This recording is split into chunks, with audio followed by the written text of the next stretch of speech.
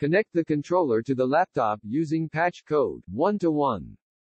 Ping the controller IP to verify the communication. Enter the IP in browser.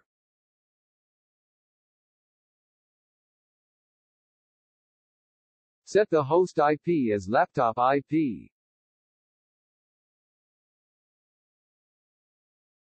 Then click on Advanced Setup. Then enable FTP, Telnet, SSH and SSL. Then submit. Click on Save.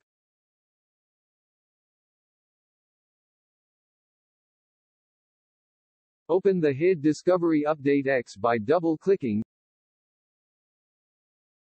Select the controller for firmware update. Click on Browse and select the firmware file. Click on Install.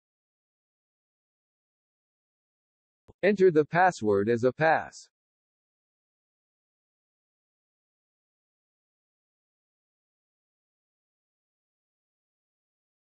Click on Changeover.